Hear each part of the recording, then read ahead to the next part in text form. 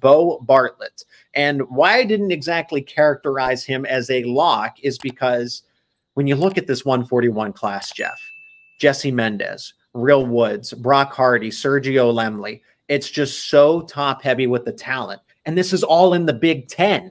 This isn't the NCAA class for 141. This is the Big Ten, which is all going to move on to the NCAA tournament as well. So it's just because any given time you go out on the mat, I know Beau Bartlett has beaten Jesse Mendez this season, Real Woods, and Brock Hardy too, in his own right. Those are all top 10 wrestlers in the nation, but it just doesn't, it's not going to get any easier. The reason these guys are so tough is because good luck trying to beat them twice.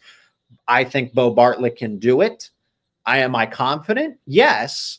But will he? Well, the percentages aren't exactly, you know, a guarantee, like we've been saying throughout this episode here. But Beau Bartlett is the top seed at 141, and he's shown that he can beat them, but these guys are all going to be out for revenge.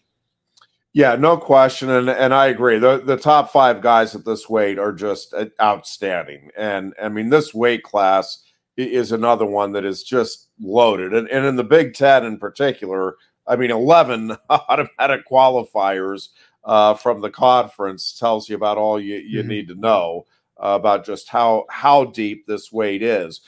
And the fact that Beau Bartlett is going into this postseason undefeated, to me, Zach, is one of the great stories here of this Penn State team this season. Bartlett, he's just taken his game to another level. He has a different confidence about himself.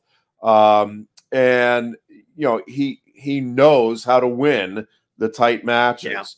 Now, does that guarantee anything this coming weekend? No, because I'm with you. I think any of those top 5 guys are capable of going out and winning this thing on the weekend.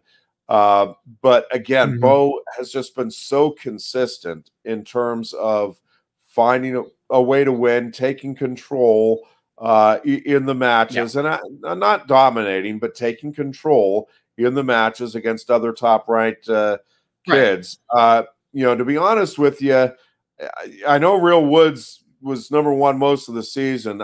I really think Jesse Mendez is in my mind a kind of a clear #2, and then I think both Brock Hardy and Sergio Lemley. And again, I'm not discounting Real Woods. Maybe he gets hot here in the tournament.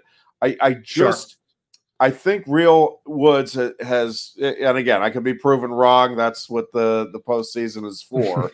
But it feels to me, Zach, watching him kind of as this season went along, I think he's hit a bit of a wall. And we've talked about this before with 6th and 7th year guys. It is just hard. This sport is a mental and physical grind. And I know there's a lot of people, and I don't blame anybody for coming back and using the extra year of eligibility they got from COVID at all.